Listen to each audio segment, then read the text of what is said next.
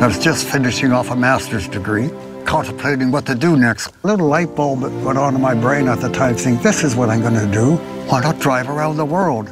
And then I thought, I don't want to go alone. Who would I go with? I had nothing to hold me back. I couldn't think of any excuse not to go, and so we went, and of course it was one of the greatest things I've ever done. Think of the 50s. First World War, Second World Wars all passed. The world then was quite peaceful. And so we thought, well, let's get it while the going was good. Bristol and I sat down one afternoon, I remember, with a school atlas, and we just roughly traced where we would go, and we actually went there. Just looking at the roads, a bit of what we're going to have to go through, I thought, well, it had to be a Land Rover. We set out in July 1957. I got there earlier to get the Land Rover, which was a pilcher's body on a long wheelbase. That's our home for the next year. When I first saw it, I thought, oh, it's a pretty splendid home away from home, with the built-in beds and a place to put the stove to cook. So this was sheer luxury. When we think of that time, memories flood through my mind. Feeling of surprise, feeling of awe around every corner, the whole trip. It was different. Things were always changing. Bristol did all of the driving, and I was painting little images that symbolized the different countries around the world. And I really enjoyed painting people.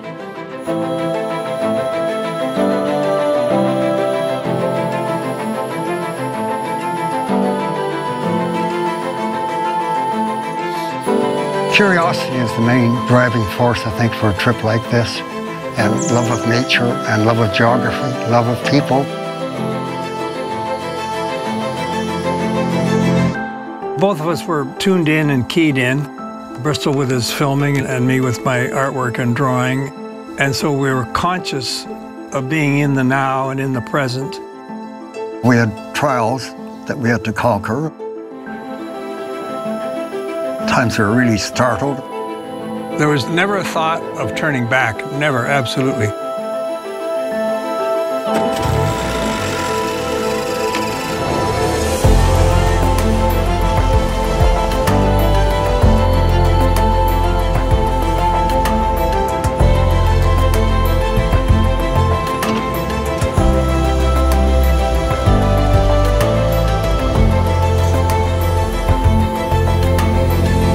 It was, in my case, and probably yours, one of the greatest senses of freedom I think we've ever had. Definitely.